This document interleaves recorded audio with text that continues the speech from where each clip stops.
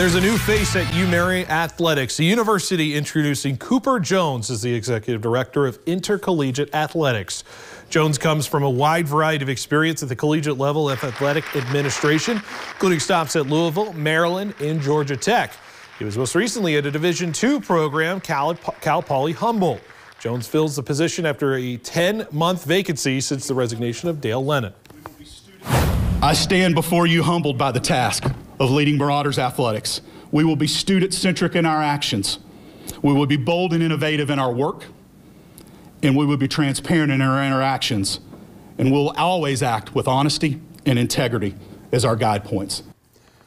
Jones will oversee the Greatness Through Virtue initiative that was started a few years back at UMary, one that will bring new facilities and implementing outreach and character development for student athletes on the campus. Jones says he's stepping in to help facilitate this plan, along with working with his goals that he has in mind as well. It's a critical eye towards facilities management and maintenance. The fact that I've been a part of 16 brand new or completely renovated facilities at the course of my career at Division I and Division II levels, I understand what it takes to be successful. I know what those key coaches, those key staffs look like. I know what its support from administration looks like. And ultimately a big part of that is being able to compete.